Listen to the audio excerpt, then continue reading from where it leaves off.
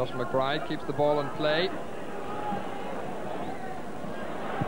Squeezes across in towards Cook. Goal for Glensoran. The Glens are 1-0 up with about a half an hour gone in this Coca-Cola Cup final. A free header for Derek Cook from Justin McBride. Superb cross. Well, we did say that if somebody has to get wide to take the street right, that's a great ball in by McBride. But how can you leave one of the best headers in the Irish League free to put the ball in the back of that? That was really bad marking, but a good finish by Cook.